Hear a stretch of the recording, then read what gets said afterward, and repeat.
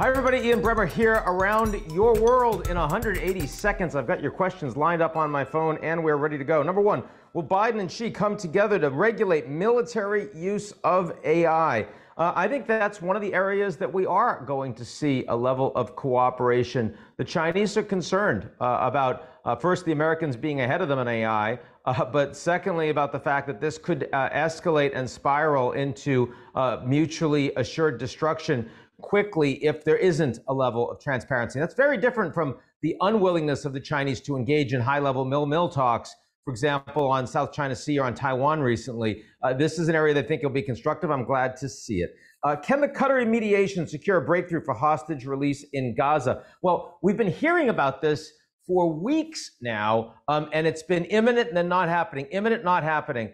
I do think that the level of pressure on Israel, on the Israeli government for not having secured the release of women, of children. I mean, we're talking about a couple of hundred plus civilian hostages living in the most unimaginably horrible environment in Gaza. And I do believe that a breakthrough is pretty likely. We're also going to find out that a lot of these hostages, of course, are already dead. But I'm hopeful, and let's keep fingers crossed on that.